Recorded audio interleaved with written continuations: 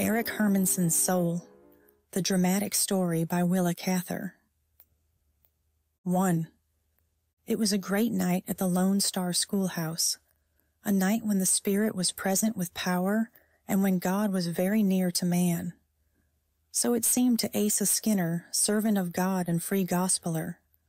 The schoolhouse was crowded with the saved and sanctified, robust men and women, trembling and quailing before the power of some mysterious psychic force. Here and there among this cowering, sweating multitude crouched some poor wretch who had felt the pangs of an awakened conscience, but had not yet experienced that complete divestment of reason, that frenzy born of a convulsion of the mind, which, in the parlance of the free gospelers, is termed the light. On the floor before the mourner's bench lay the unconscious figure of a man in whom outraged nature had sought her last resort. This trance state is the highest evidence of grace among the free gospelers, and indicates a close walking with God. Before the desk stood Asa Skinner, shouting of the mercy and vengeance of God, and in his eyes shone a terrible earnestness, an almost prophetic flame. Asa was a converted train gambler who used to run between Omaha and Denver. He was a man made for the extremes of life. From the most debauched of men, he had become the most ascetic. His was a bestial face, a face that bore the stamp of nature's eternal injustice.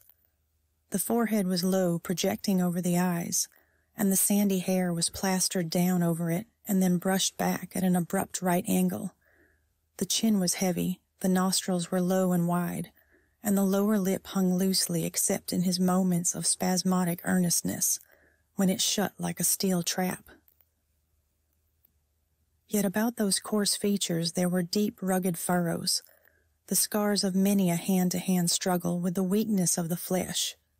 And about that drooping lip were sharp, strenuous lines that had conquered it and taught it to pray. Over those seamed cheeks there was a certain pallor, a grayness caught from many a vigil. It was as though, after nature had done her worst with that face, some fine chisel had gone over it, chastening and almost transfiguring it.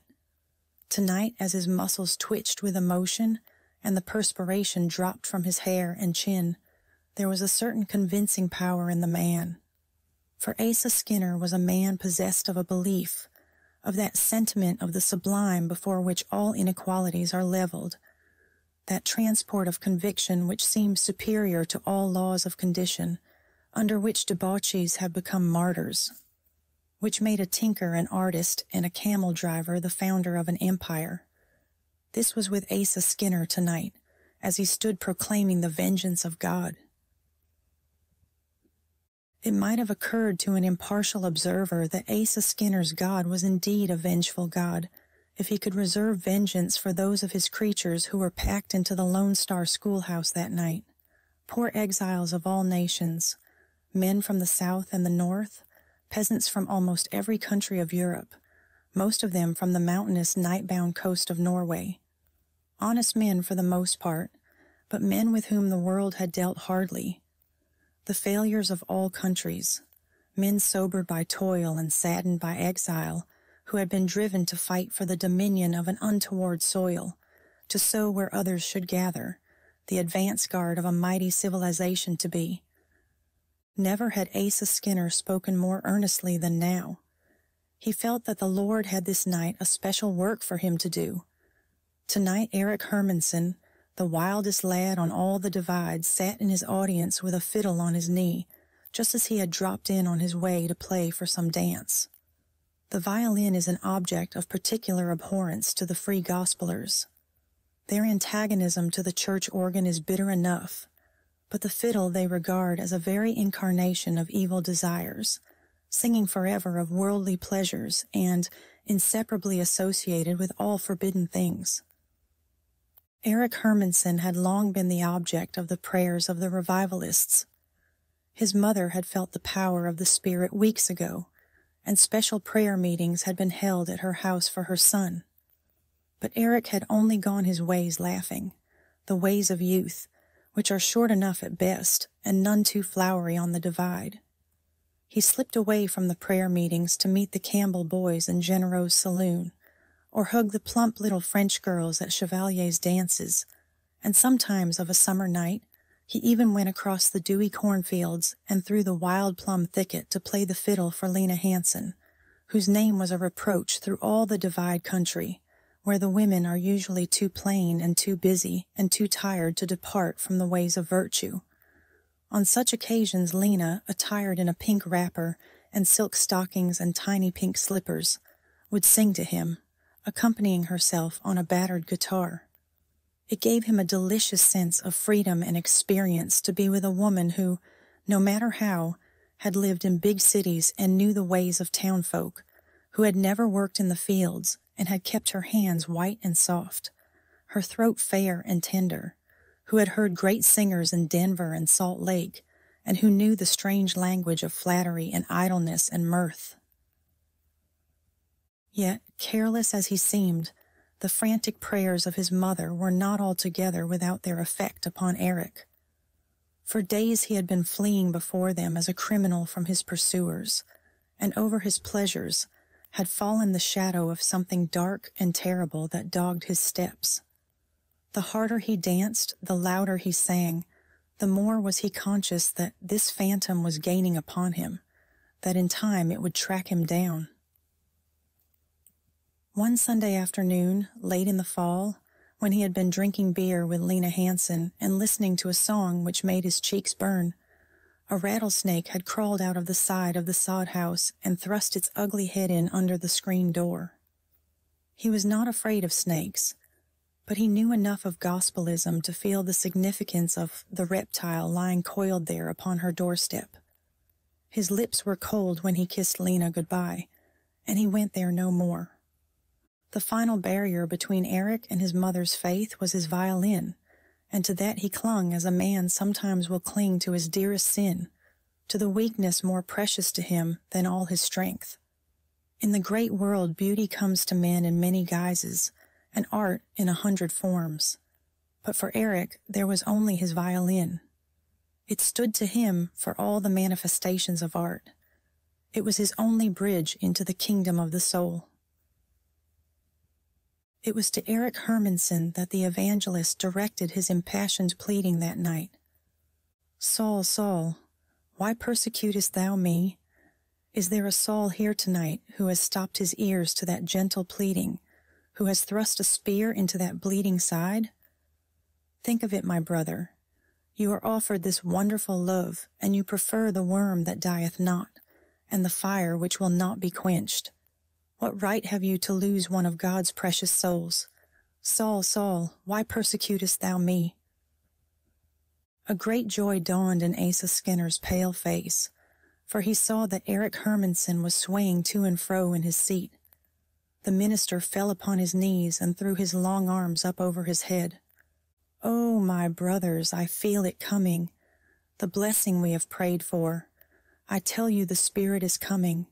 Just a little more prayer, brothers, a little more zeal, and he will be here. I can feel his cooling wing upon my brow. Glory be to God forever and ever, amen." The whole congregation groaned under the pressure of this spiritual panic. Shouts and hallelujahs went up from every lip. Another figure fell prostrate upon the floor. From the mourner's bench rose a chant of terror and rapture. Eating honey and drinking wine, glory to the bleeding lamb. I am my Lord's, and he is mine, glory to the bleeding lamb. The hymn was sung in a dozen dialects and voiced all the vague yearning of these hungry lives, of these people who had starved all the passions so long, only to fall victims to the basest of them all, fear. A groan of ultimate anguish rose from Eric Hermannsson's bowed head, and the sound was like the groan of a great tree when it falls in the forest. The minister rose suddenly to his feet and threw back his head, crying in a loud voice, "Lazarus, come forth! Eric Hermannsson, you are lost, going down at sea. In the name of God and Jesus Christ his Son, I throw you the lifeline. Take hold, Almighty God, my soul for his." The minister threw his arms out and lifted his quivering face. Eric Hermannson rose to his feet. His lips were set, and the lightning was in his eyes. He took his violin by the neck and crushed it to splinters across his knee, and to Asa Skinner the sound was like the shackles of sin broken audibly asunder. 2. For more than 2 years, Eric Hermannson kept the austere faith to which he had sworn himself, kept it until a girl from the East came to spend a week on the Nebraska divide. She was a girl of other manners and conditions, and there were greater distances between her life and Eric's than all the miles which separated Rattlesnake Creek from New York City. Indeed, she had no business to be in the West at all, but across what leagues of land and sea, by what improbable chances do the unrelenting gods bring to us our fate? It was in a year of financial depression that Willa Elliott came to Nebraska to buy cheap land and revisit the country where he had spent a year of his youth. When he had graduated from Harvard, it was still customary for moneyed gentlemen to send their scapegrace sons to rough it on ranches in the wilds of Nebraska or Dakota, or to consign them to a living death in the sagebrush of the Black Hills. These young men did not always return to the ways of civilized life, but Willa Elliott had not married a half-breed, nor been shot in a cowpuncher's brawl, nor wrecked by bad whiskey, nor appropriated by a smirched adventuress. He had been saved from these things by a girl, his sister, who had been very near to his life ever since the days when they read fairy tales together and dreamed the dreams that never come true. On this, his first visit to his father's ranch since he left it 6 years before, he brought her with him. She had been laid up half the winter from a sprain received while skating, and had had too much time for reflection during those months. She was restless and filled with a desire to see something of the wild country of which her brother had told her so much.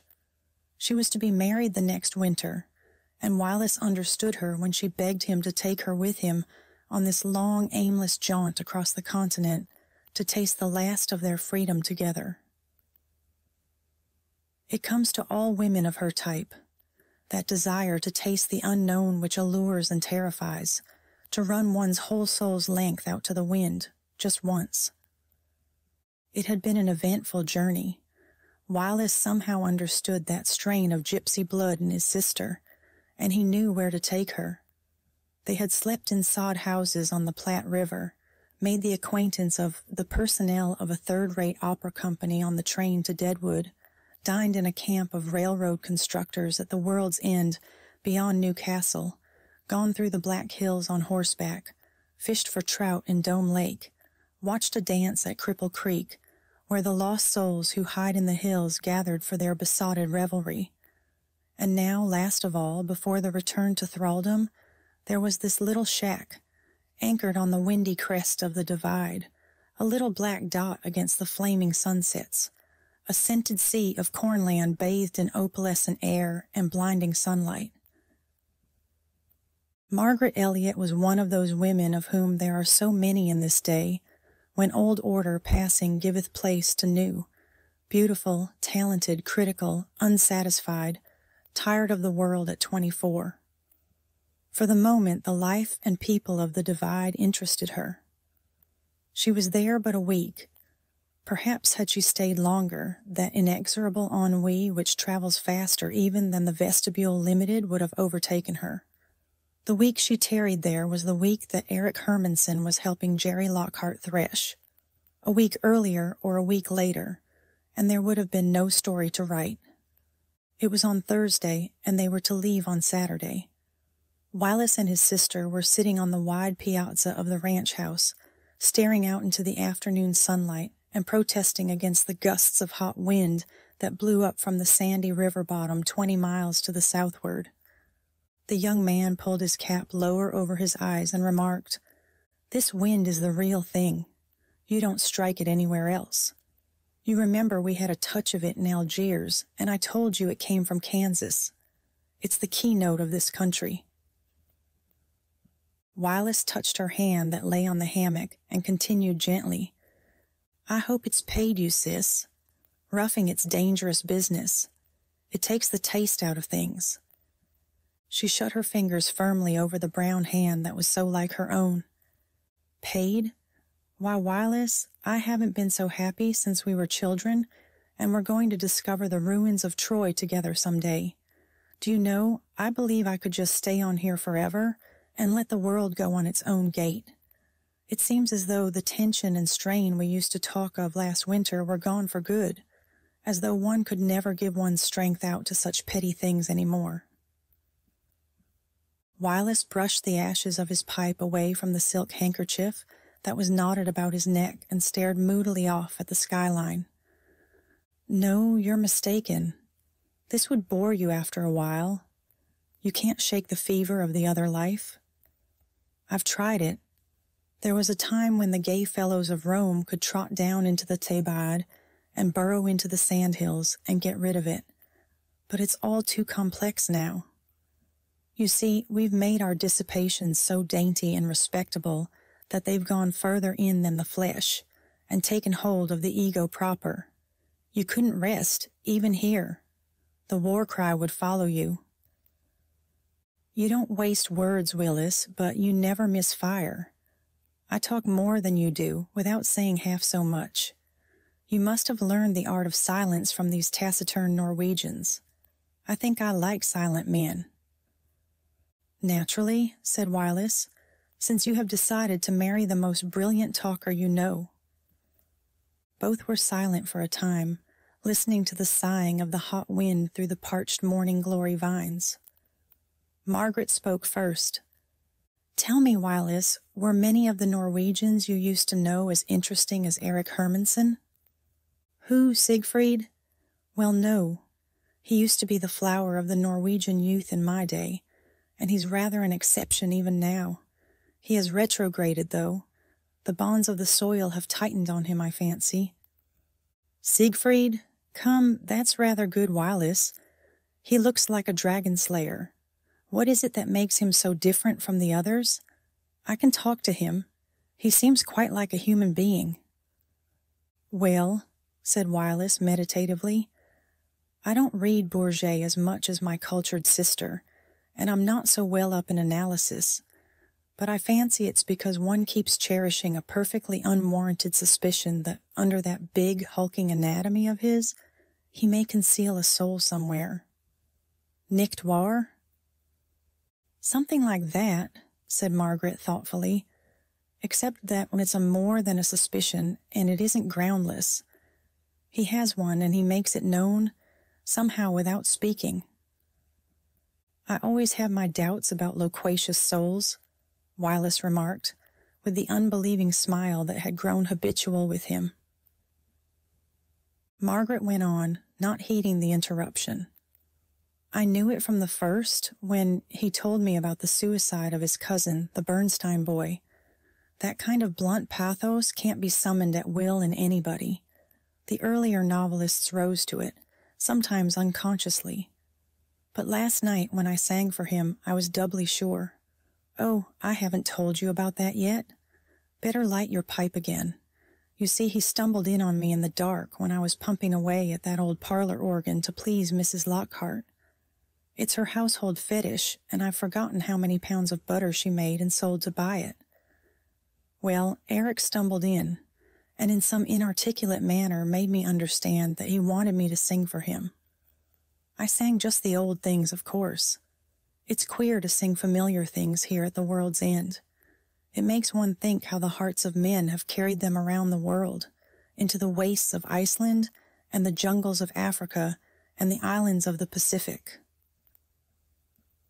I think if one lived here long enough, one would quite forget how to be trivial, and would read only the great books that we never get time to read in the world, and would remember only the great music, and the things that are really worthwhile would stand out clearly against that horizon over there. And of course, I played the intermezzo from Cavalleria Rusticana for him. It goes rather better on an organ than most things do. He shuffled his feet and twisted his big hands up into knots and blurted out that he didn't know there was any music like that in the world. Why, there were tears in his voice. Willis, yes, like Rossetti. I heard his tears. Then it dawned upon me that it was probably the first good music he had ever heard in all his life. Think of it, to care for music as he does, and never to hear it, never to know that it exists on earth, to long for it as we long for other perfect experiences that never come. I can't tell you what music means to that man. I never saw anyone so susceptible to it. It gave him speech. He became alive. When I had finished the intermezzo, he began telling me about a little crippled brother who died, and whom he loved and used to carry everywhere in his arms. He did not wait for encouragement. He took up the story and told it slowly, as if to himself, just sort of rose up and told his own woe to answer Mascagni's. It overcame me. "Poor devil," said Wireless, looking at her with mysterious eyes. "And so you've given him a new woe. Now he'll go on wanting Grieg and Schubert the rest of his days and never getting them. That's a girl's philanthropy for you." Jerry Lockhart came out of the house screwing his chin over the unusual luxury of a stiff white collar, which his wife insisted upon as a necessary article of toilet while Miss Elliot was at the house. Jerry sat down on the step and smiled his broad red smile at Margaret. "Well, I've got the music for your dance, Miss Elliot. Olaf Olesen will bring his accordion, and Molly will play the organ, when she isn't looking after the grub, and a little chap from Frenchtown will bring his fiddle, though the French don't mix with the Norwegians much." "Delightful. Mr. Lockhart, that dance will be the feature of our trip, and it's so nice of you to get it up for us. We'll see the Norwegians in character at last," cried Margaret cordially. "See here, Lockhart, I'll settle with you for backing her in this scheme," said Wireless, sitting up and knocking the ashes out of his pipe. "She's done crazy things enough on this trip, but to talk of dancing all night with a gang of half-mad Norwegians and taking the carriage at 4 to catch the 6 o'clock train out of Riverton, well, it's Tommy rot, that's what it is. Wireless, I leave it to your sovereign power of reason to decide whether it isn't easier to stay up all night than to get up at 3 in the morning. To get up at 3, think what that means. No, sir, I prefer to keep my vigil and then get into a sleeper." "But what do you want with the Norwegians? I thought you were tired of dancing." "So I am, with some people. But I want to see a Norwegian dance, and I intend to. Come, Wireless, you know how seldom it is that one really wants to do anything nowadays. I wonder when I have really wanted to go to a party before. It will be something to remember next month at Newport, when we have to and don't want to. Remember your own theory that contrast is about the only thing that makes life endurable. This is my party and Mr. Lockhart's. Your whole duty tomorrow night will consist in being nice to the Norwegian girls. I'll warrant you were adept enough at it once. And you'd better be very nice indeed, for if there are many such young Valkyrs as Eric's sister among them, they would simply tie you up in a knot if they suspected you were guying them." Wireless groaned and sank back into the hammock to consider his fate, while his sister went on. "And the guests, Mr. Lockhart, did they accept?" Lockhart took out his knife and began sharpening it on the sole of his plowshoe. "Well, I guess we'll have a couple dozen. You see, it's pretty hard to get a crowd together here anymore. Most of 'em have gone over to the Free Gospelers, and they'd rather put their feet in the fire than shake 'em to a fiddle." Margaret made a gesture of impatience. "Those Free Gospelers have just cast an evil spell over this country, haven't they?" "Well," said Lockhart cautiously, "I don't just like to pass judgment on any Christian sect, but if you're to know the chosen by their works, the Gospelers can't make a very proud showing, and that's a fact. They're responsible for a few suicides, and they've sent a good-sized delegation to the state insane asylum, and I don't see as they've made the rest of us much better than we were before.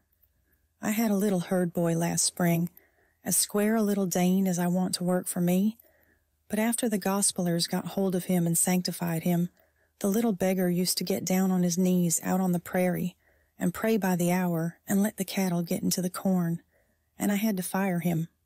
That's about the way it goes. Now there's Eric.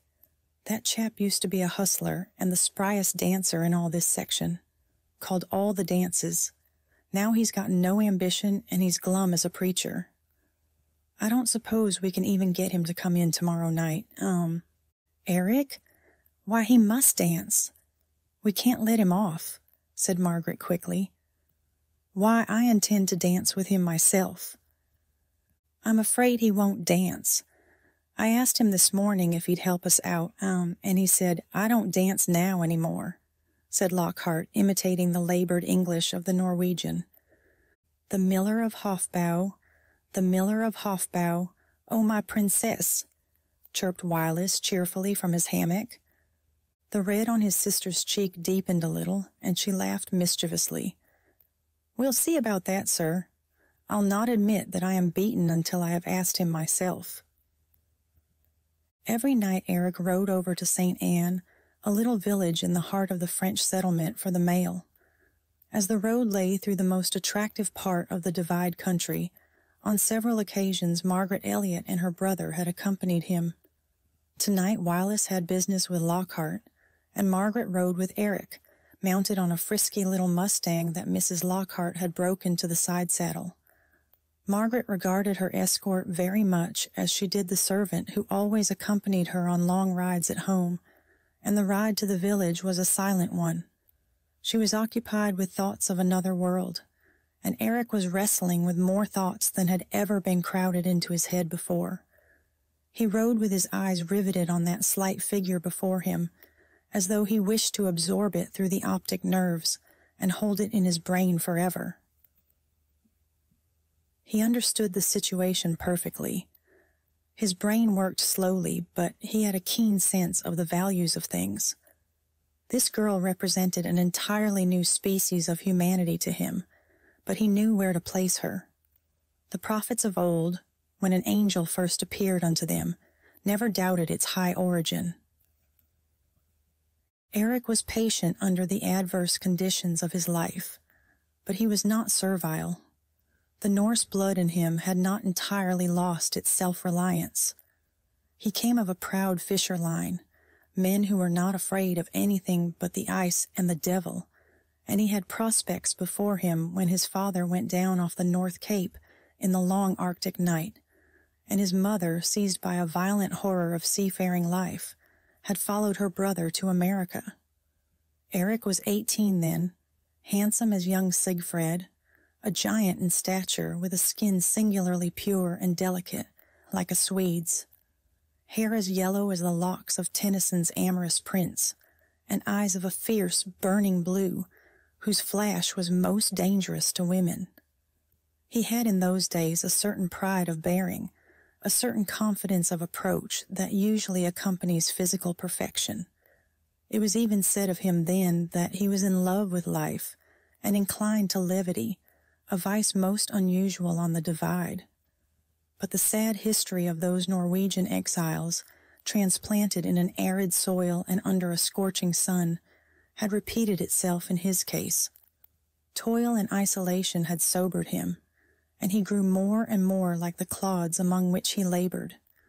It was as though some red-hot instrument had touched for a moment those delicate fibers of the brain which respond to acute pain or pleasure, in which lies the power of exquisite sensation, and had seared them quite away. It is a painful thing to watch the light die out of the eyes of those Norsemen, leaving an expression of impenetrable sadness, quite passive, quite hopeless, a shadow that is never lifted. With some this change comes almost at once, in the first bitterness of homesickness. With others it comes more slowly according to the time it takes each man's heart to die. Oh, those poor Northmen of the Divide! They are dead many a year before they are put to rest in the little graveyard on the windy hill where exiles of all nations grow akin. The peculiar species of hypochondria to which the exiles of his people sooner or later succumb had not developed in Eric until that night at the Lone Star schoolhouse, when he had broken his violin across his knee.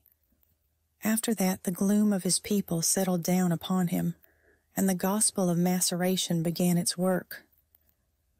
If thine eye offend thee, pluck it out, etc. The pagan smile that once hovered about his lips was gone, and he was one with sorrow. Religion heals 100 hearts for one that it embitters, but when it destroys, its work is quick and deadly, and where the agony of the cross has been, joy will not come again. This man understood things literally. One must live without pleasure to die without fear. To save the soul, it was necessary to starve the soul. The sun hung low above the cornfields when Margaret and her cavalier left St. Anne. South of the town, there is a stretch of road that runs for some 3 miles through the French settlement, where the prairie is as level as the surface of a lake. There, the fields of flax and wheat and rye are bordered by precise rows of slender, tapering Lombard poplars. It was a yellow world that Margaret Elliott saw under the wide light of the setting sun. The girl gathered up her reins and called back to Eric, "It will be safe to run the horses here, won't it?"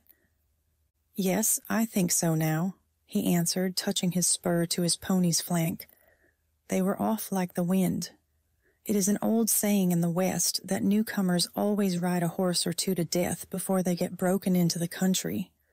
They are tempted by the great open spaces and try to outride the horizon to get to the end of something. Margaret galloped over the level road, and Eric from behind saw her long veil fluttering in the wind. It had fluttered just so in his dreams last night and the night before. With a sudden inspiration of courage, he overtook her and rode beside her, looking intently at her half-averted face.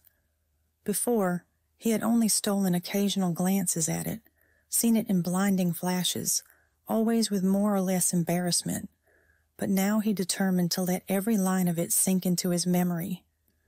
Men of the world would have said that it was an unusual face, nervous, finely cut, with clear, elegant lines that betokened ancestry. Men of letters would have called it a historic face, and would have conjectured at what old passions, long asleep, what old sorrows forgotten time out of mind, doing battle together in ages gone, had curved those delicate nostrils, left their unconscious memory in those eyes. But Eric read no meaning in these details. To him, this beauty was something more than color and line. It was as a flash of white light, in which one cannot distinguish color because all colors are there. To him, it was a complete revelation, an embodiment of those dreams of impossible loveliness that linger by a young man's pillow on midsummer nights. Yet because it held something more than the attraction of health and youth and shapeliness, it troubled him, and in its presence he felt as the Goths before the white marbles in the Roman Capitol, not knowing whether they were men or gods. At times he felt like uncovering his head before it. Again the fury seized him to break and despoil, to find the clay in this spirit thing and stamp upon it. Away from her, he longed to strike out with his arms and take and hold. It maddened him that this woman whom he could break in his hands should be so much stronger than he. But near her, he never questioned this strength. He admitted its potentiality as he admitted the miracles of the Bible. It enervated and conquered him. Tonight, when he rode so close to her that he could have touched her, he knew that he might as well reach out his hand to take a star. Margaret stirred uneasily under his gaze and turned questioningly in her saddle. "This wind puts me a little out of breath when we ride fast," she said. Eric turned his eyes away. "I want to ask you if I go to New York to work. If I maybe hear music like you sang last night, I've been a pretty good hand to work," he asked timidly. Margaret looked at him with surprise, and then as she studied the outline of his face, pityingly, "Well, you might, but you'd lose a good deal else. I shouldn't like you to go to New York and be poor. You'd be out of atmosphere some way," she said slowly. Inwardly she was thinking, there he would be altogether sordid, impossible, a machine who would carry one's trunks upstairs perhaps. Here he is every inch a man, rather picturesque. Why is it? "No," she added aloud, "I shouldn't like that." "Then I not go," said Eric decidedly. Margaret turned her face to hide a smile. She was a trifle amused and a trifle annoyed. Suddenly she spoke again. "But I'll tell you what I do want you to do, Eric. I want you to dance with us tomorrow night and teach me some of the Norwegian dances. They say you know them all, won't you?" Eric straightened himself in his saddle, and his eyes flashed as they had done in the Lone Star Schoolhouse, when he broke his violin across his knee. "Yes, I will," he said quietly, and he believed that he delivered his soul to hell as he said it. They had reached the rougher country now, where the road wound through a narrow cut in one of the bluffs along the creek, when a beat of hooves ahead and the sharp neighing of horses made the ponies start, and Eric rose in his stirrups.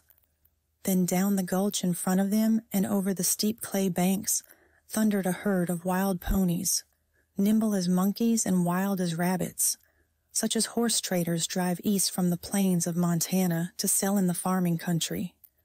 Margaret's pony made a shrill sound, a neigh that was almost a scream, and started up the clay bank to meet them, all the wild blood of the range breaking out in an instant. Margaret called to Eric just as he threw himself out of the saddle and caught her pony's bit. But the wiry little animal had gone mad and was kicking and biting like a devil. Her wild brothers of the range were all about her, neighing and pawing the earth, and striking her with their forefeet and snapping at her flanks. It was the old liberty of the range that the little beast fought for. "Drop the reins and hold tight, tight," Eric called, throwing all his weight upon the bit, struggling under those frantic 4 feet that now beat at his breast, and now kicked at the wild mustangs that surged and tossed about him. He succeeded in wrenching the pony's head toward him and crowding her withers against the clay bank so that she could not roll. "Hold tight, tight," he shouted again, launching a kick at a snorting animal that reared back against Margaret's saddle. If she should lose her courage and fall now, under those hoofs. He struck out again and again, kicking right and left with all his might. Already the negligent drivers had galloped into the cut, and their long quirts were whistling over the heads of the herd. As suddenly as it had come, the struggling, frantic wave of wildlife swept up out of the gulch and on across the open prairie, and with a long, despairing whinny of farewell, the pony dropped her head and stood trembling in her sweat, shaking the foam and blood from her bit. Eric stepped close to Margaret's side and laid his hand on her saddle. "You are not hurt?" he asked hoarsely. As he raised his face in the soft starlight, she saw that it was white and drawn and that his lips were working nervously. "No, no, not at all. But you are suffering. They struck you," she cried in sharp alarm. He stepped back and drew his hand across his brow. "No, it is not that." He spoke rapidly now, with his hands clenched at his side. "But if they had hurt you, I would beat their brains out with my hands. I would kill them all. I was never afraid before. You are the only beautiful thing that has ever come close to me. You came like an angel out of the sky. You are like the music you sing. You are like the stars and the snow on the mountains where I played when I was a little boy. You are like all that I wanted once and never had. You are all that they have killed in me. I die for you tonight, tomorrow, for all eternity. I am not a coward. I was afraid because I love you more than Christ who died for me, more than I am afraid of hell or hope for heaven. I was never afraid before. If you had fallen, oh my God." He threw his arms out blindly and dropped his head upon the pony's mane, leaning limply against the animal like a man struck by some sickness. His shoulders rose and fell perceptibly with his labored breathing. The horse stood cowed with exhaustion and fear. Presently Margaret laid her hand on Eric's head and said gently, "You are better now. Shall we go on? Can you get your horse?" "No, he has gone with the herd. I will lead yours. She is not safe. I will not frighten you again." His voice was still husky, but it was steady now. He took hold of the bit and tramped home in silence. When they reached the house, Eric stood stolidly by the pony's head until Willis came to lift his sister from the saddle. "The horses were badly frightened, Willis. I think I was pretty thoroughly scared myself," she said as she took her brother's arm and went slowly up the hill toward the house. "No, I'm not hurt, thanks to Eric. You must thank him for taking such good care of me. He's a mighty fine fellow. I'll tell you all about it in the morning, dear. I was pretty well shaken up, and I'm going right to bed now. Good night." When she reached the low room in which she slept, she sank upon the bed in her riding dress face downward. "Oh, I pity him. I pity him," she murmured with a long sigh of exhaustion. She must have slept a little. When she rose again, she took from her dress a letter that had been waiting for her at the village post office. It was closely written in a long, angular hand, covering a dozen pages of foreign notepaper, and began, "My dearest Margaret, if I should attempt to say how like a winter hath thine absence been, I should incur the risk of being tedious. Really, it takes the sparkle out of everything. Having nothing better to do, and not caring to go anywhere in particular without you, I remained in the city until Jack Courtwell noted my general despondency and brought me down here to his place onto the Sound to manage some open-air theatricals he is getting up. As You Like It is, of course, the piece selected. Miss Harrison plays Rosalind. I wish you had been here to take the part. Miss Harrison reads her lines well, but she is either a maiden all forlorn or a tomboy. Insists on reading into the part all sorts of deeper meanings and highly colored suggestions wholly out of harmony with the pastoral setting. Like most of the professionals, she exaggerates the emotional element and quite fails to do justice to Rosalind's facile wit and really brilliant mental qualities. Gerard will do Orlando, but rumor says he is Epris of your sometime friend Miss Meredith, and his memory is treacherous and his interest fitful. My new pictures arrived last week on the Gascogne. The Puvis de Chavannes is even more beautiful than I thought it in Paris. A pale dream maiden sits by a pale dream cow, and a stream of anemic water flows at her feet. The Constant you will remember, I got because you admired it. It is here in all its florid splendor, the whole dominated by a glowing sensuosity. The drapery of the female figure is as wonderful as you said, the fabric all barbaric pearl and gold, painted with an easy, effortless voluptuousness, and that white, gleaming line of African coast in the background recalls memories of you very precious to me. But it is useless to deny that Constant irritates me. Though I cannot prove the charge against him, his brilliancy always makes me suspect him of cheapness." Here Margaret stopped and glanced at the remaining pages of this strange love letter. They seemed to be filled chiefly with discussions of pictures and books, and with a slow smile she laid them by. She rose and began undressing. Before she lay down, she went to open the window. With her hand on the sill, she hesitated, feeling suddenly as though some danger were lurking outside, some inordinate desire waiting to spring upon her in the darkness. She stood there for a long time, gazing at the infinite sweep of the sky. "Oh, it is all so little there," she murmured. "When everything else is so dwarfed, why should one expect love to be great? Why should one try to read highly colored suggestions into a life like that? If only I could find one thing in it all that mattered greatly, one thing that would warm me when I am alone. Will life never give me that one great moment?"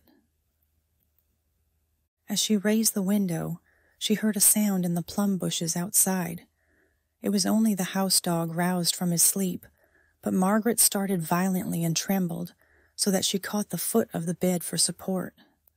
Again she felt herself pursued by some overwhelming longing, some desperate necessity for herself, like the outstretching of helpless, unseen arms in the darkness, and the air seemed heavy with sighs of yearning. She fled to her bed with the words, "I love you more than Christ, who died for me," ringing in her ears. 3. About midnight, the dance at Lockhart's was at its height. Even the old men who had come to look on caught the spirit of revelry and stamped the floor with the vigor of old Silenus. Eric took the violin from the Frenchman, and Minna Olesen sat at the organ, and the music grew more and more characteristic, rude, half-mournful music, made up of the folk songs of the North that the villagers sing through the long night in hamlets by the sea when they are thinking of the sun and the spring and the fishermen so long away. To Margaret, some of it sounded like Grieg's Peer Gynt music. She found something irresistibly infectious in the mirth of these people who were so seldom merry, and she felt almost one of them. Something seemed struggling for freedom in them tonight, something of the joyous childhood of the nations which exile had not killed. The girls were all boisterous with delight. Pleasure came to them but rarely, and when it came, they caught at it wildly and crushed its fluttering wings in their strong brown fingers. They had a hard life enough, most of them. Torrid summers and freezing winters, labor and drudgery and ignorance were the portion of their girlhood. A short wooing, a hasty, loveless marriage, unlimited maternity, thankless sons, premature age and ugliness were the dower of their womanhood. But what matter? Tonight there was hot liquor in the glass and hot blood in the heart. Tonight they danced. Tonight Eric Hermannson had renewed his youth. He was no longer the big, silent Norwegian who had sat at Margaret's feet and looked hopelessly into her eyes. Tonight he was a man, with a man's rights and a man's power. Tonight he was Siegfried indeed. His hair was yellow as the heavy wheat in the ripe of summer, and his eyes flashed like the blue water between the ice packs in the North Seas. He was not afraid of Margaret tonight, and when he danced with her he held her firmly. She was tired and dragged on his arm a little, but the strength of the man was like an all-pervading fluid, stealing through her veins, awakening under her heart some nameless, unsuspected existence that had slumbered there all these years, and that went out through her throbbing fingertips to his that answered. She wondered if the hoydenish blood of some lawless ancestor long asleep were calling out in her tonight, some drop of a hotter fluid that the centuries had failed to cool, and why, if this curse were in her, it had not spoken before. But was it a curse? This awakening? This wealth before undiscovered? This music set free? For the first time in her life, her heart held something stronger than herself. Was not this worthwhile? Then she ceased to wonder. She lost sight of the lights and the faces, and the music was drowned by the beating of her own arteries. She saw only the blue eyes that flashed above her, felt only the warmth of that throbbing hand which held hers and which the blood of his heart fed. Dimly, as in a dream, she saw the drooping shoulders, high white forehead, and tight, cynical mouth of the man she was to marry in December. For an hour she had been crowding back the memory of that face with all her strength. "Let us stop. This is enough," she whispered. His only answer was to tighten the arm behind her. She sighed and let that masterful strength bear her where it would. She forgot that this man was little more than a savage, that they would part at dawn. The blood has no memories, no reflections, no regrets for the past, no consideration of the future. "Let us go out where it is cooler," she said when the music stopped, thinking, "I am growing faint here. I shall be all right in the open air."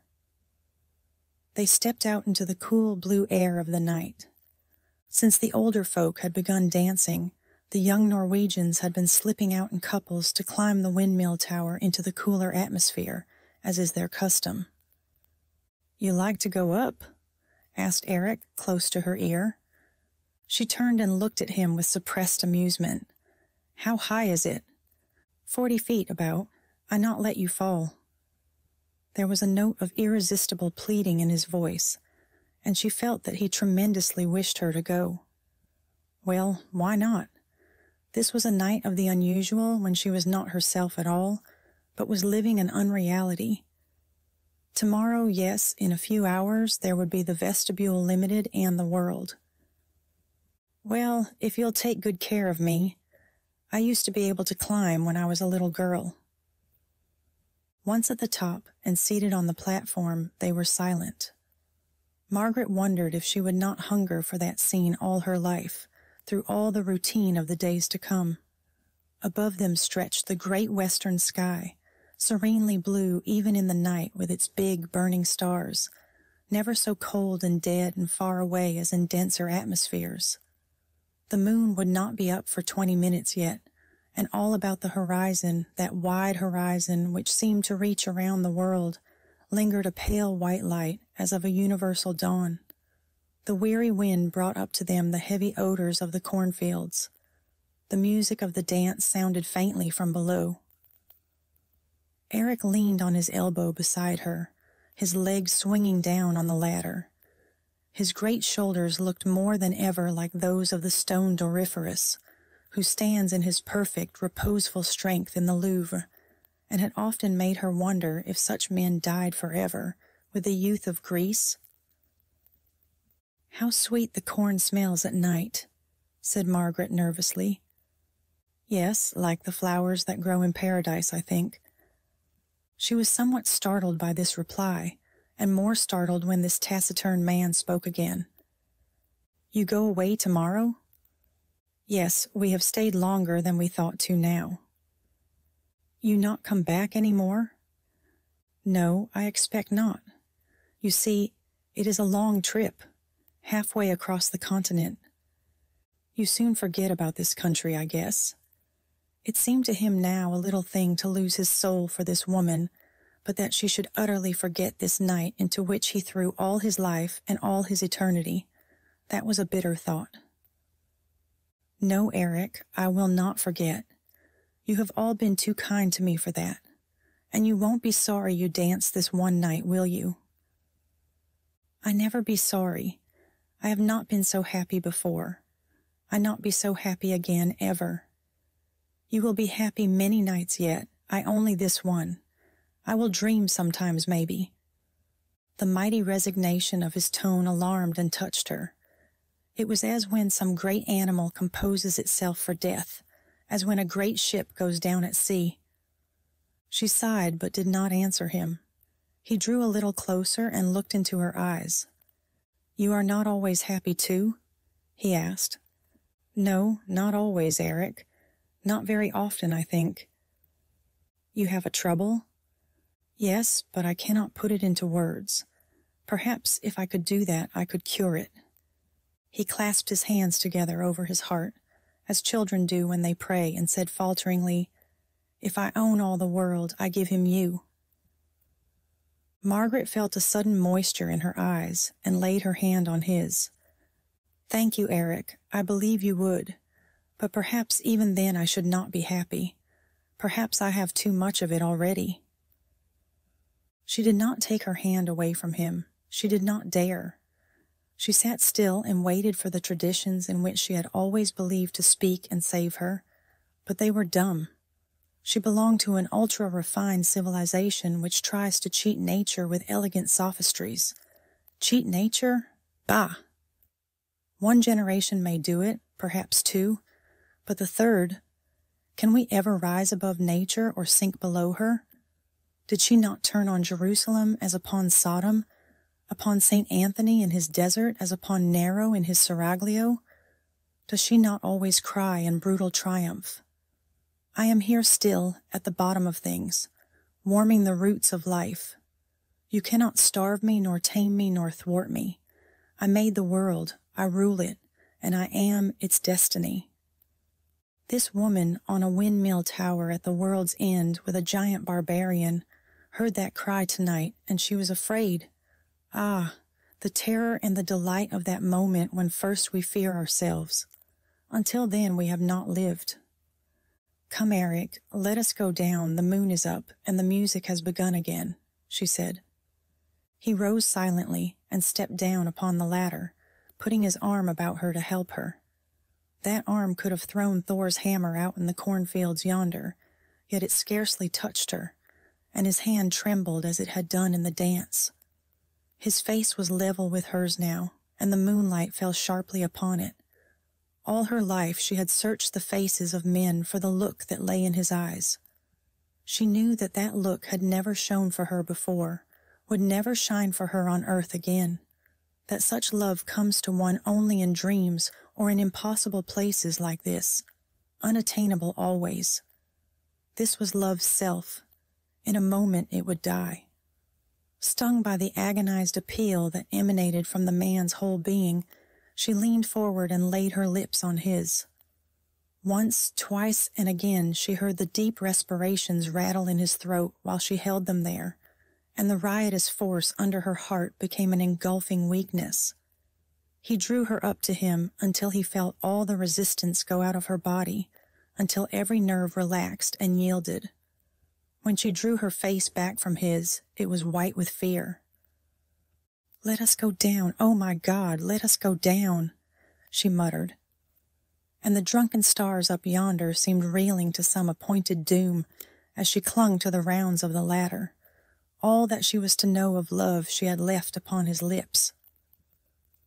"The devil is loose again," whispered Olaf Olason, as he saw Eric dancing a moment later, his eyes blazing. But Eric was thinking with an almost savage exultation of the time when he should pay for this. Ah, there would be no quailing then. If ever a soul went fearlessly, proudly down to the gates infernal, his should go. For a moment he fancied he was there already, treading down the tempest of flame, hugging the fiery hurricane to his breast. He wondered whether in ages gone, all the countless years of sinning in which men had sold and lost and flung their souls away, any man had ever so cheated Satan, had ever bartered his soul for so great a price. It seemed but a little while till dawn. The carriage was brought to the door, and Wylas Elliott and his sister said goodbye. She could not meet Eric's eyes as she gave him her hand, but as he stood by the horse's head, just as the carriage moved off, she gave him one swift glance that said, "I will not forget." In a moment the carriage was gone. Eric changed his coat and plunged his head into the water tank and went to the barn to hook up his team. As he led his horses to the door, a shadow fell across his path, and he saw Skinner rising in his stirrups. His rugged face was pale and worn with looking after his wayward flock, with dragging men into the way of salvation. "Good morning, Eric. There was a dance here last night?" he asked sternly. "A dance? Oh, yes, a dance," replied Eric cheerfully. "Certainly you did not dance, Eric?" "Yes, I danced all the time." The minister's shoulders drooped, and an expression of profound discouragement settled over his haggard face. There was almost anguish in the yearning he felt for this soul. "Eric, I didn't look for this from you. I thought God had set his mark on you if he ever had on any man. And it is for things like this that you set your soul back 1,000 years from God. O foolish and perverse generation." Eric drew himself up to his full height and looked off to where the new day was gilding the corn tassels and flooding the uplands with light. As his nostrils drew in the breath of the dew and the morning, something from the only poetry he had ever read flashed across his mind, and he murmured half to himself with dreamy exultation, "And a day shall be as 1,000 years, and 1,000 years as a day."